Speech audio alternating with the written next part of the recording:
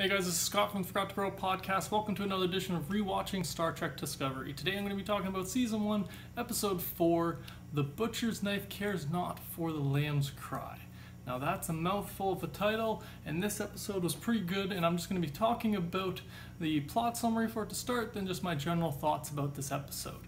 Alright guys, so let's just start off with that plot summary, which says Lorca assigns Burnham to study the creature from the Glen dubbed a tardigrade to find a way to use its biology as a weapon.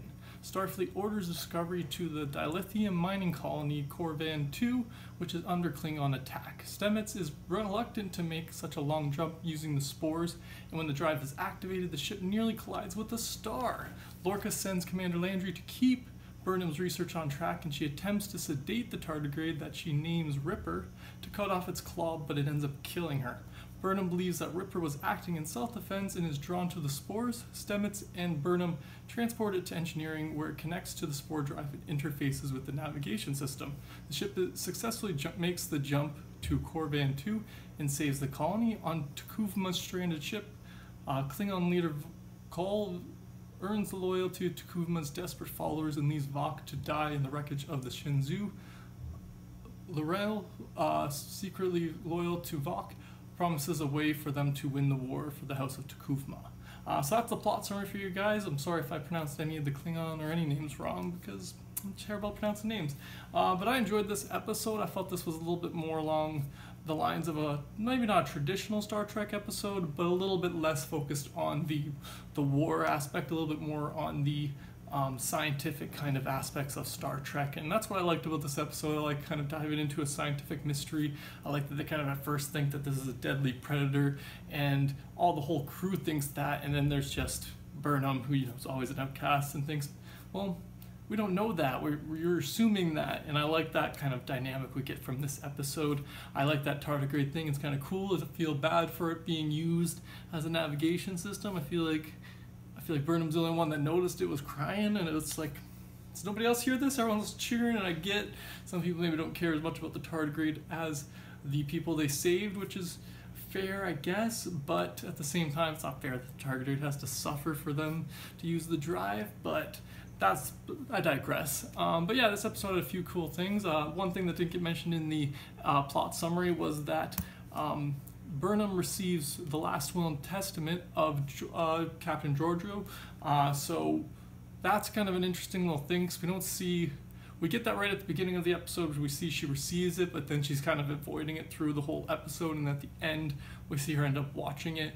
And I kind of like that moment, because you see with Burnham, she's just kind of like, oh, wow, this just hurts, because it's like the captain had made that will and testament before the mutiny, before everything that happened, and obviously didn't have time to update it. So it's kind of I could see why it was such a hard thing for Burnham to do, and why she wanted to put it off. But I just really like that little interjection of that. I like that we got her to, the captain to come back again, Georgiou, before, I know she comes back later in the season once we go over to the other universe, but I just like that they kept little things of her in this episode, just even that little tiny part. What else did I have written down? We saw Lorca's war room, which I thought was pretty cool. It's interesting to see all the different Star Trek war artifacts. Obviously not all of it connects in, but it's just interesting to see. I'm sure some of it does. I'm not an expert on any of that stuff, so I'm sure you guys let me know in the comments below if there was anything you noticed in particular that connects into the original or other Stargate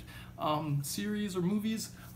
I'd really like to see those connections if you guys know any. But another connection I noticed was they mentioned I forgot to write down his name because I didn't quite catch it, but I know they mentioned the guy who invented the warp drive in Star Trek canon. They mentioned his name. They also mentioned Elon Musk and the Wright brothers, and I like that little kind of thing. It's kind of interesting that they decided to throw Elon Musk in. I get it.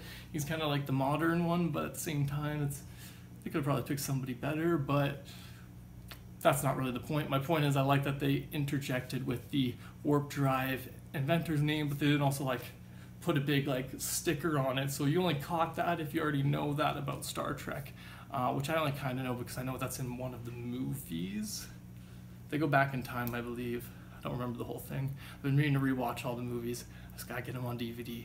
Anyways, that's not a point. The last point I just had written down though, guys, is I like that this episode focused a lot around the idea of Starfleet being soldiers versus being explorers and scientists as opposed to soldiers, and that the Discovery was a science ship originally, and now with Lorca at the command, he's like, no, we're at war, this is a war ship, and everybody else, the whole crew is just like, well, we're explorers and scientists. So I just really like that about this whole kind of season in general, really, that we get that kind of, what's the word for it?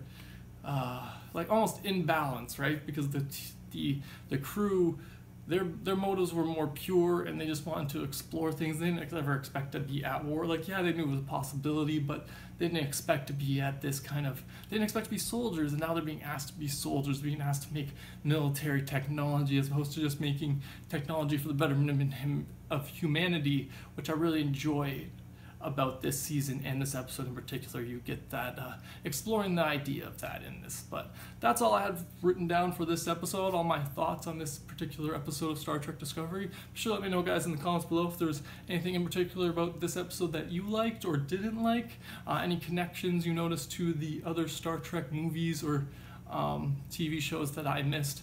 I'd love to hear those in the comments below. Thanks for joining me today, guys. Be sure to subscribe to the channel if you haven't already, and have a good one.